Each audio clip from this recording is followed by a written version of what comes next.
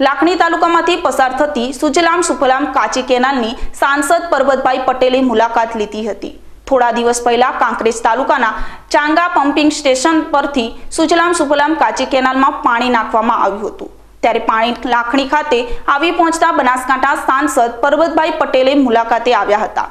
સુજલામ સુફલામ કેનાલની મુલાકાત લઈ મીડિયા સમક્ષ જણાવ્યું હતું કે કાચી કેનાલમાં પાણી આવવાની ઊંડા જઈ રહેલા પાણીના તળને રોકી શકાશે, જેથી ખેડૂતોને ખેતી કરવામાં મુશ્કેલી નહીં પડે અને ખેડૂતોની મુશ્કેલી દૂર કરવા રાજ્ય અને કેન્દ્ર સરકાર દ્વારા પણ કટિબદ્ધ છે। ઉલ્લેખનીય છે કે જો કાચી કેનાલમાં સતત પાણી ચાલુ રાખવામાં આવે તો ઊંડા જઈ રહેલા પાણીના તળને રોકી શકાય। બાકી તો કેનાલ બન્યાને આજે વર્ષો વીતી ગયા પણ પાણીના તળ દિવસે ને દિવસે ઊંડા જઈ રહ્યા છે, જેથી ખેડૂતની આવક સામે ખર્ચો વધી રહ્યો છે।